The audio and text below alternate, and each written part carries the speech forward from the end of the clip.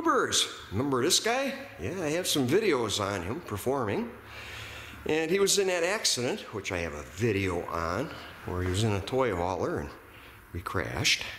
Anyway, I had it at a car frame shop. This one here would have been over my head because the body was twisted like one corner high, one corner low, and an extreme fold right in this area here. The front end was way up on them tubes. The rails underneath were really bent. Yeah, and of course, there's the roll bar. That's kind of a self-explanatory thing right there. And then some pieces the frame guy cut out for me so he could continue. And of course, the rear air shocks. I knew one of them was not good. And that kind of makes it self-explanatory somewhat, and if you pull on this guy, that makes it real self-explanatory. So, yeah, okay, what else would you be interested in seeing here other than these were the rear fenders? Not much left of them. Windshield, that's gone, and side wings, that's what's left of them. Yeah, the front fender here was way up in the air. If you've seen the video of this, after it was crashed, or maybe some of the pictures that I posted. What I did, I got the porta power out, and you can see the long stem on them. What I did, I stuck the floor jack under right here, and then where I have the beam up here. Quite convenient. So I went between the beam and right here, applied pressure, and it got this down, but it's still bent way out right here, so I'm going to have to press one and continue a little more on that deal. Now we see these pieces pieced in here. The frame guy did that for me because he didn't want this to get rebent in this area. This was really folded up right in this area where everything was down and up and whatever. So I got to cut this back farther and refit pieces in here. The engine oil cooler, that went up on a roll bar. It was an AC condenser. And I was using it for an engine oil cooler, and as you can see, he don't look very happy. So I don't know what I'm going to do with that yet.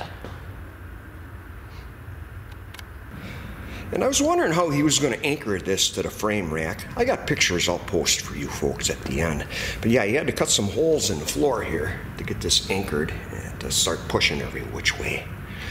And I didn't know how far that front end was bent way up on the front. And I was wondering, the steering wheel was laying in my lap when I did have it drivable when I took it over there. And yeah, he called me to ask me on that. How did you get them front rails bent so perfect? And anyway, I told him the chassis is supposed to lay flat on a flat floor, totally. Oh, really? So yeah, good thing I went over to talk to him and look at it. Now, over here, when I got it back, the thing was still leaning to one side really bad, but you eyeball everything and it looked pretty square. And I thought, I wonder if it's that rear sway bar. And I made this. This was out of a full-size Buick or something. But anyway, I know it's got some stress cracks in it, and look at how it sits on the floor. This is actually holding one side lower and one side higher. Now, another thing I was working on after I got the sway bar off, I was checking these rear shocks, because I got the double shock, so it holds it up good enough. And you can see this right here is kitty wampus. See how crooked that is? It's not in a perch real good as that side is. Well, this is the side that sustained the air shock damage which went in here. Yeah, this thing was bent up so bad that the shifter worked real hard even. And as you can see, it clicks now, works real sweet like it should. And Christ, we still got some camper glass stuck here. For those of you who've never seen this, the whole dash, you unplug several plugs, take a speedometer cable off, it's in your hand. Here's a fuel tank vents right here that I soldered in. We got the main and the reserve so you never run out of fuel. I got the dual masters here for front and rear braking where I have the 4 pedals underneath. Put the coolant fill cap way up high so it's easy to burp the system. Just crack something open in the back. Fills easily then. Coolant recovery bottle. And there's all my throttle stuff. God, I built this thing back in 1990-ish. Look at some of the work. I do a little better nowadays, but either way, it went down the road until it comes out of the trailer. So, I'm going to give you a little show of what's going on for your newbies that never seen this thing before. And, oh, the rack was bent up in here from the impact. And anyway, I actually managed to straighten the rack, which made me very happy. It works real sweet again for the steering. So, oh, you neighbors, oh, it's gonna break. No, it's softer material. It ain't that hard. So, yeah, people always worry about you, I guess.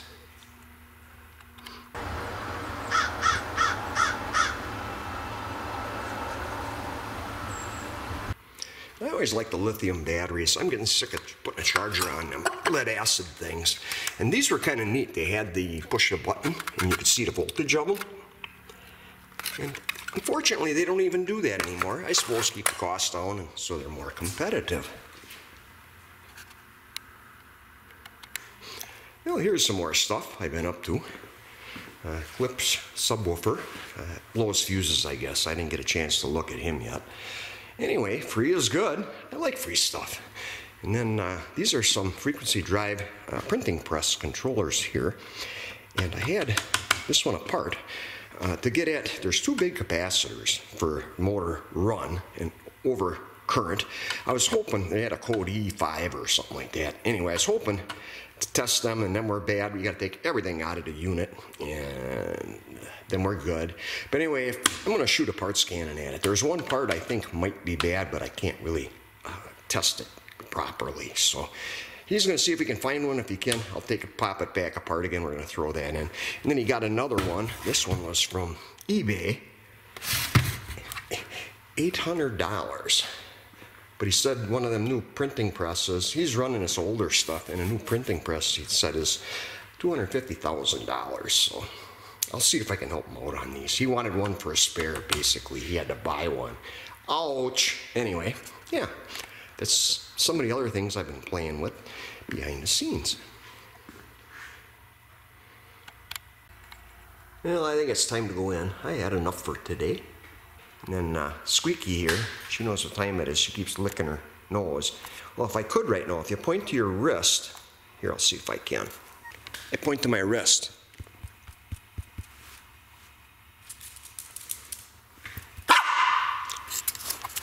That means it's time to go eat. All right, I had another shock upstairs when I rebuilt all the other ones. They're $1,200 a piece. You could buy the kits for $40. So I rebuilt one extra one. That's what's on here now. The eyelet got destroyed on the top of these, so on this one anyway too. So I had to replace these guys. So anyway, what I ended up doing is putting a big long bar in here, stick it out past the other side there, and Armstrong that. And as you can see, Mr. Eyelet there, this is pretty good on that fork on the shock now. And this is my rear sway bar that was really bent. I still got to do some touching with the welder and V-notching in a few areas. But anyway, this is all homemade, of course, too. The first one I made was a thinner material, and it kept busting. So this was out of like a smaller full-size car. And then this is your torque rod here for the brake, for the rotation of that, like they do on the motorcycles, where it stops the rotation. It floats with the rear wheel. That all mounts on here. Now, actually, I replaced the chain on here not too long ago. These are that 630 O-ring chain. The bike originally came with a 530, but I was worried if I might snap it where we got the two dual rear tires, and they got them energy-absorbing hubzoids on the motorcycle. But here is a life's mystery right here. The chain was now one link too short. I looked, the frame guy looked, couldn't get the chain on, and of course, yeah. So I ended up adding one here. These don't have the clip ring on them. I've never seen this before. And anyway, you press it together, you get your O-rings in, and then what I did was center punch the crap out of it with that guy. And anyway, hope it holds out. I got a little chain splitter thing here. That's what that tool is. Here's what I got for adjustment. And as you can see, it's all the way forward, and you can loosen these guys up, slide them back more now, because it's probably going to be a little bit longer, need a little bit of adjustment. These pillow blocks here, they call them self-aligning pillow blocks, and what the deal is with that is each arm can actually go separately, and then they will swivel inside this housing here. All right, we're making some progress. We got the chain on now. And I got my supervisor here. And what I did, I pulled out them other spring shocks so then I can let the air out of these and then I can get the full travel check for the perfect chain adjustment, because it varies just a tad depending on where you're at. Now what I got my friend watching the light here so nobody takes it. This master link here, it's got the clip, and you always put the opening toward the rear, and rotation of course would be yay way. That way if a stick or some crap whatever get up in there, then it'd be less apt to lodge that off. Another thing I want to tell you folks is on an O-ring chain, don't ever use regular chain lubricant because it'll take out the O-rings. There's a special lubricant for these where they got the O-rings in between. I'm gonna get that light. Hey, I got a neat little story for you folks. Years ago when I had my apartment, when I first got there, it was $90 a month, heat and light included, if it gives you an idea how small it was. 4.5 years later when I left, it was $110 a month. But anyway, where I'm going with this, I had a friend that had a CB 750 Honda, air-cooled motor, 74-ish. Anyway, he wanted a big camshaft put in it, so I'm like, well, I can do that out in the driveway. So I did. I took the motor apart, put the camshaft in, and I went for a ride. Oh my God, you hit the power band and it's like, hang on, what a difference it made. But after about the third time I got on it, it spit the chain. And what happens when it breaks the chain, it all wads up in here and takes out the motor case. So, to say the least, I had never had one of them apart before, and they got the tranny and the clutch and everything all inside that motor case. So I actually had to switch out the one case because I sure the heck ain't gonna gobble it for him, and I broke it, so I got the luxury of fixing it. Turned out pretty good. So, but what they had, you could buy aftermarket at that time, was a chain chute, it's called. And if the chain spits, what it does, it's a C-shaped thing, like so. And if the chain spits, it'll just shoot it out to the rear, and you don't damage your motor cases. And unfortunately, as far as I know, they don't have them for these here. And that little chunk of hose you see on the left-hand side here, that's my drive for the speedometer. And actually with the gearbox I attached to it, that sucker's spot on. So, well, anyway, hey tours, I think I'm gonna wrap this one up here. I just want to get something together so you know what I'm doing over here, what's keeping me out of trouble. And if you can, could you please share, like the video or whatever? I'd really appreciate it if I could get some more views.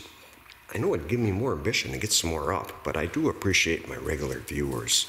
They are so kind to me on all the comments and everything. So, I hope to catch you back here again, and thank you for watching.